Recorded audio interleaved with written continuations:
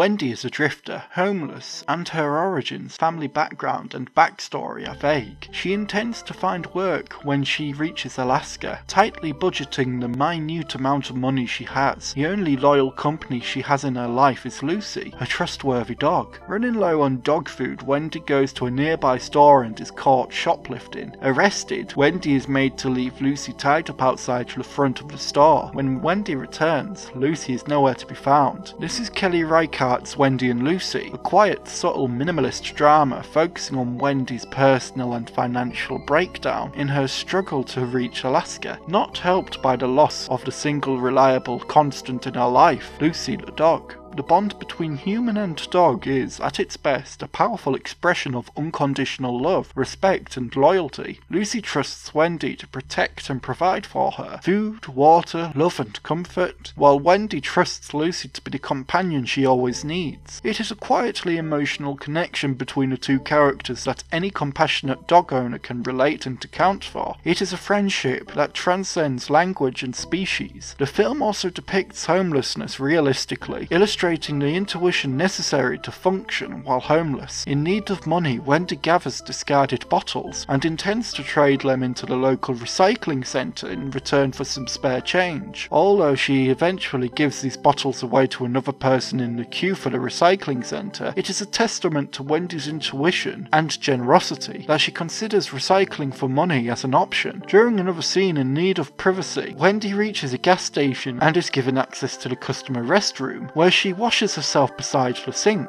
brushing her teeth and using the opportunity to also change her clothes. Unable to afford much of anything, Wendy is using her quick thinking ability, something which is likely to also have become very routine for her, and grasps for the opportunities to find privacy or earn a little extra money to keep herself going until she reaches Alaska. This depiction is realistic, preserving the awkwardness and mild desperation in needing simple resources, which many of us take for granted, such as money, running water, or a toilet, the type of resources that Wendy isn't able to frequently rely on. When Wendy is arrested for shoplifting, the moment feels very weighted, pushed to the desperate decision to steal, something Wendy wouldn't do if she had the monetary budget. She is caught and held responsible, as if being punished for homelessness and poverty. The fact that Wendy is on her own when she returns to find Lucy is missing emphasizes that Wendy's independence is motivated by Lucy's companionship. Wendy's loneliness and vulnerability without Lucy the dog feels more devastating than any previous scene. Wendy's determination to search for Lucy wherever she can, no matter how vague or scant the leads might be, is upsetting yet inspiring. We want to see Wendy reunited with Lucy, their friendship preserved, but seeing Wendy's dedication to her canine friend is a beautiful expression of her love. Wendy does not want to give up on finding Lucy, and we as the viewers truly are hoping for the best. When Wendy and Lucy do finally reunite, Lucy is in the backyard of a residency that Wendy doesn't recognise,